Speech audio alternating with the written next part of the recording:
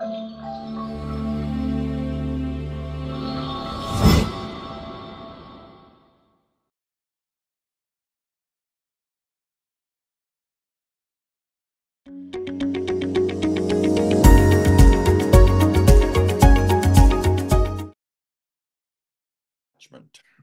Let's go with the retinal detachment. What is going to be the history here when the patient is saying retinal detachment? I mean, we are getting a patient, we think it's a retinal detachment. Patient might be saying it's a blurring of vision. Patient might be saying it's a blurring of vision, vision loss, again, the floaters. One thing the patient will say, see, we are FY2, we are intern. So they will be giving clear history to us most of the times. Doctor, I've got loss of vision, and I feel that blurring of vision. I've got curtain falling, sudden loss, curtain falling. Curtain falling is equal to a retinal detachment, right? That's what you need to know. Retinal detachment. Yeah. What we need to do here is vision loss. So mainly is a curtain falling that I'm looking for. Patient might have a blurring of vision. Yeah. So what you need to do, you need to rule out some differentials there.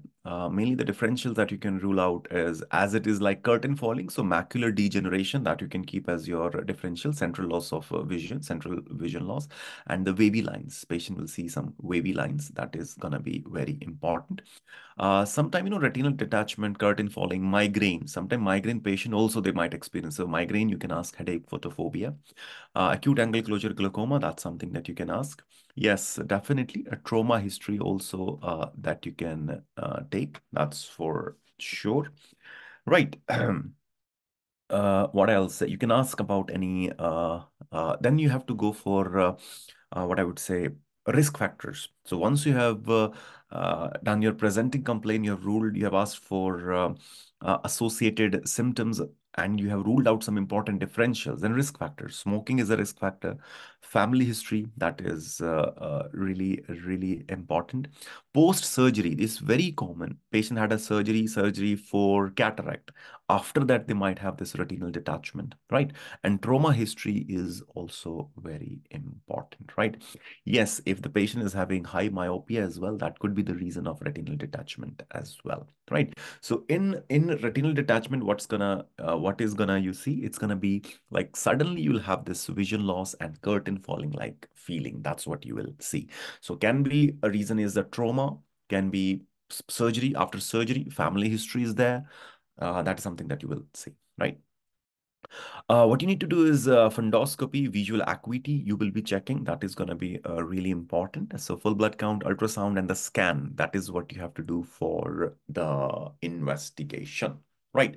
So when you get retinal detachment, and you know why we have got a gap in between the surgery for cataract, because we may want to make sure like there is no such problem like retinal detachment, for example. So what you have to do if the patient is having retinal detachment, so it's going to be immediate referral, right? So patient should be in the hospital. That's the main thing, right? What is the treatment? So treatment depends. I mean, if the patient is having pain, we can go for painkiller as well. But otherwise, what is the treatment? The treatment is surgery. See, retinal detachment, retinal tear. What you need to do, you need to repair it, and there are lots of different ways it can be done. I mean, laser treatment, it's there. Cryotherapy is there. Sometimes, we actually do it with the bubble gas as well. Remember one thing. Uh, uh, Sometimes, we repair it with the bubble gas because whatever the tearing part, you need to fix it at the back. So if you are fixing it is with the laser, it's a different thing. You're doing cryotherapy, it's a different thing. Sometimes it is done with the bubble gas as well. If that is the case, we actually tell the patient not to take any flight as well because pressure is going to be different and can create some problem with that. If it is done with the laser or cryotherapy, that is absolutely okay, right? So the treatment is just the surgery. You need to fix the retinal tear. There is nothing else that you can do there. Right. So that is really, really important. And it takes some time to get better. It's not like you've done the surgery and patient is going to be okay. How long it take? It may take a month actually. So you can say maybe 4 to 6 weeks. it can take for the patient to get better. That is really important, right?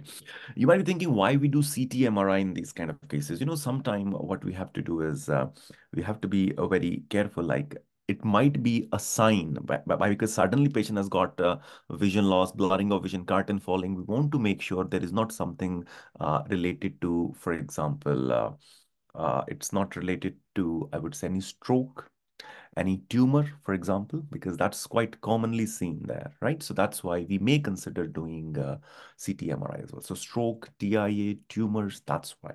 Okay. So specific treatment is surgery, surgery, surgery, guys, surgery. Yes, that is what I was saying, pneumatic retinopexy. So you don't need to name it for the patients, but yes, if you're using any bubble gas, I would say for the treatment as per se. So make sure we tell the patient not to fly as well. Right. DVLA reporting, of course, follow up. Yes, sudden vision loss, it's getting worse. There's pain. Make sure you let us know. That's what you have to do. Right. IPS wise, same. Eyes is your biggest friend. Make sure you take your friend with you in the exam. Eyes, eyes, eyes. Check and check. Give information a bit of pieces and check the understanding. Summarize, that's also very important. In the end, when you're giving your diagnosis, you can summarize it as well, right? Acknowledge, acknowledge, acknowledge. I cannot emphasize much on this word acknowledgement. I can see you are worried. I can see you are concerned. How important this line is. Body language, positive body language. It should come from inside. Yes, I'm here to help you in these 8 minutes, right? So that's really important. Signposting, you understood. Active listening, leaflets. And then you can give leaflets, patient can read about it as well, right? Concern can be, will I get better? So you can acknowledge this emotion and tell the patient yes, but it may take some time, right?